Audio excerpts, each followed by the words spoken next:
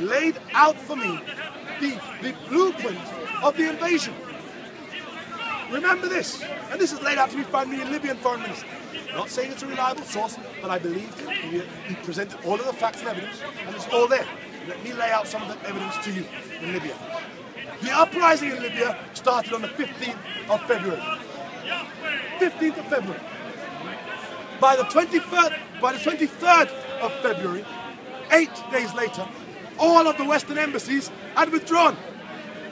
Now imagine, when Western embassies are going to withdraw, there's a protocol. There's a diplomatic protocol that you have to follow.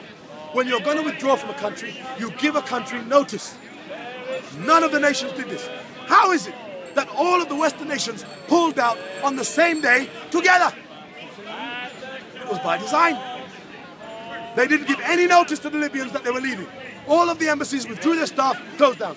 8 days after the uprising.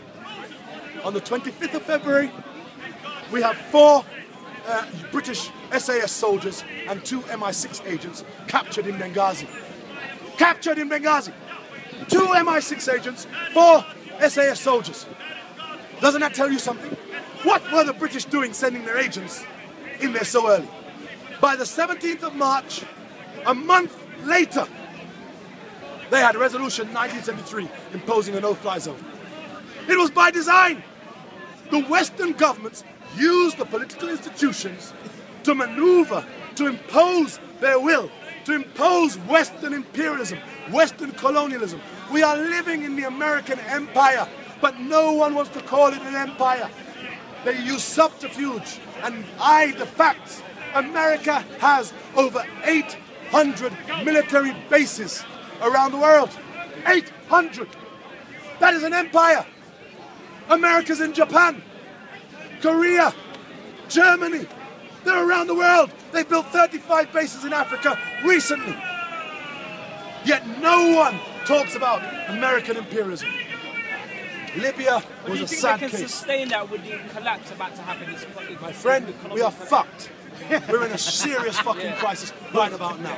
We look at Syria, they want to, even if they don't destroy Libya, the whole idea, they want to destroy Libya to get to Iran. People have different interests. The Israelis want to destroy Syria or even weaken Syria or keep Syria in a perpetual war because it weakens Hezbollah. Can't be any attacks. Their arms supply line. A weakened Syria isolates Iran for America. Once they control that region, where else do we have around the world? All the African governments are already fucked over and sold out. You Arabs by the Arab League, look at the Arab League. Who do we have? What happened to the days of Abdel Nasser of Egypt? What happened to the days of Omar Mokhtar of Libya? What happened to the days of the great revolutionaries of Africa and Asia? What happened to them? What happened to Thomas Sankara, Patrice Lumumba, Kwame Nkrumah? Where are that caliber of leaders? We're fucked. We don't even have the great intellectuals of yesteryear. We don't have the Jean-Paul Sartres and all these characters. They're gone. There are no intellectuals. They're all bought out. Capitalism has bought everything. Hip-hop.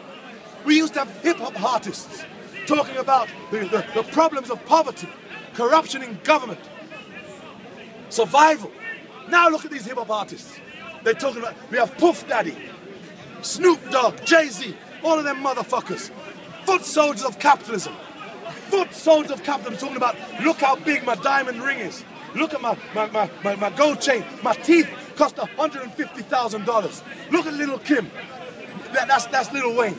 Little Kim, who goes to the pedicurist and she cuts out $100 bills and glues them on her nails. $100 bills. It costs her about $2,000 just to get her nails done. The obscenity of capitalism has corrupted everything. So these hip-hop artists, and look at the message of these hip-hop artists. These hip-hop artists, they sell death.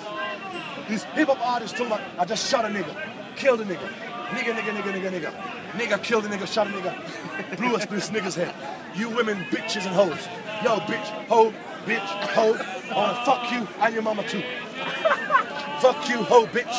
Nigga, hoe. And these artists, Jay-Z, they will sign Jay-Z to sing at Glastonbury.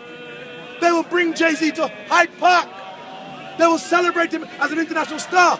only black artists who sell that negative message could do that. They would never, no mainstream corporate record company would ever allow a white artist to do that.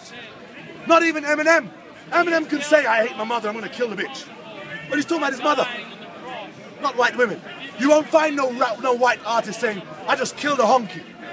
I killed a honky in a drive-by. I shot the honky 9 times. Hey, you white women, you're bitches and hoes. Hey, bitch, I want to fuck you, and I want to fuck your mama too. It couldn't happen.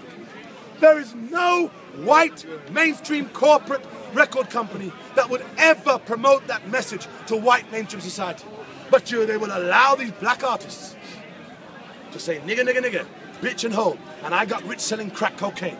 And what do you think happens when you see young black youths growing up without any representation in the mainstream media, without no role models, no icons that they can look to apart from sport, music, sport and music? Of course, there's a choice.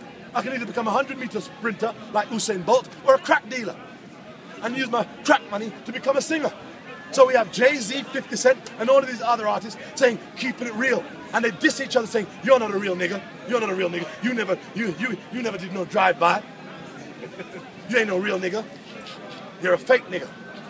Nonsense. So now you have middle-class black children whose parents are doctors and academics want to go out and sell drugs and shoot up the place to be a real nigga. I'm a real nigga. Yes, my father's a doctor, but... Think about it. We don't challenge these things. You stereotype entire communities. So when you watch Cops